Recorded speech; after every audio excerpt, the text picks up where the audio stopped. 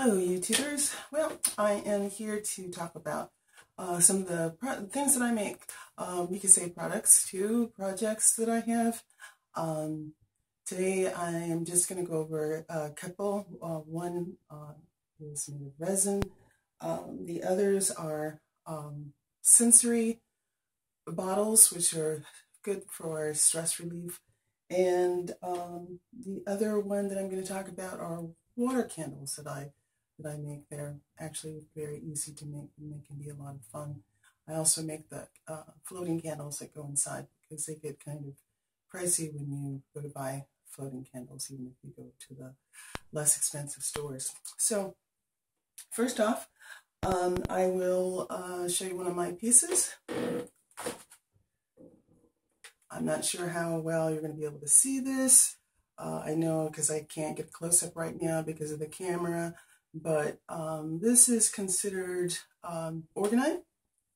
And the thing behind Orgonite is that it has an energy of its own. The energy is built up based on organic and inorganic objects inside of resin. So this particular one has the quartz crystal in the clear quartz crystal at the top, which helps magnify any energy.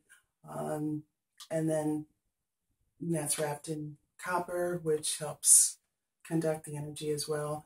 And then it's layered with different, I have different vibrational stones through here, and then more copper, and then stone. So it's layer, layer, layer. And I usually put in some form of a glittery thing, just for, because it's a piece of art. It's something that you're looking at all the time. So it's just, you can turn it and look at it, and it's different each time. So it's kind of cool. So that's one.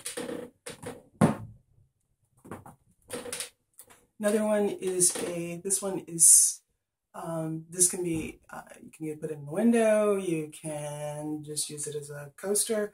For me, this particular one has nice texture. The back is smooth, and the front is kind of bumpy, because this particular one is made of sea glass, which is very hard to see unless you're right on top of it, and it's clear, so you know that makes it doubly hard.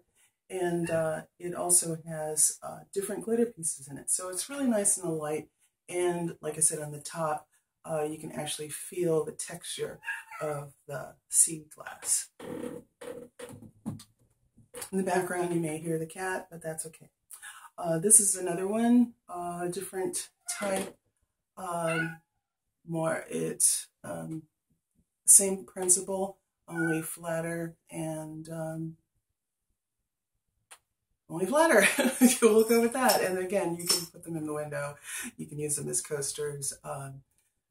This particular one, I tried a experiment on the energy by, you put it in the freezer underneath a glass of water, and then you, after the glass of water freezes, you look at the water, and you can actually see a funnel from the energy of this pushing the ice up. So it's really kind of cool if you ever try that.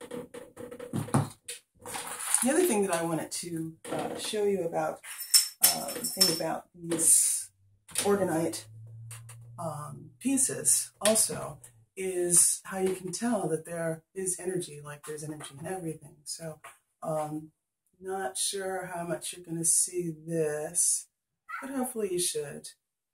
You see how it's working right away on its own. It's going clockwise. Sometimes I'm not sure like what clockwise, counterclockwise, that makes much of a difference, but the fact that it's moving, I think is good, but there probably is more to it. And as you can see, there's quite a bit of energy going through it.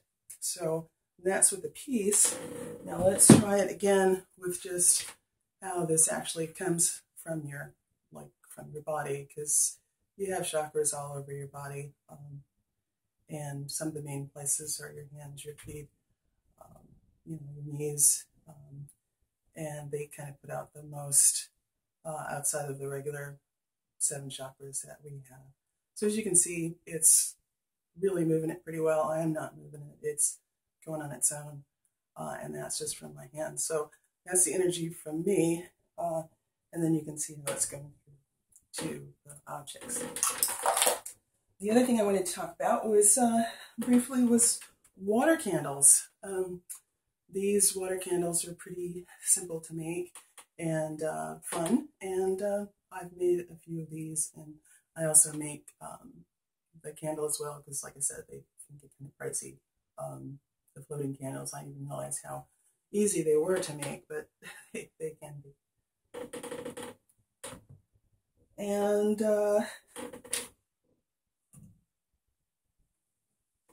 last but not least, I think, if I haven't talked about this in the very beginning, or this is part of, this is the, I'm not sure what to call it yet, sensory bottle, I guess, at this point is what I'm going to call it, but they're good for stress. When I used to do phone work, I made these for when I'm on the phone and, you know, somebody's really kind of stressing me out on the other side. I can just kind of like shake this back and forth and just be, you know, happy, happy, happy on the phone. So that was great for that. So that's it for this particular one. I hope this comes out okay, and see you later. Bye-bye.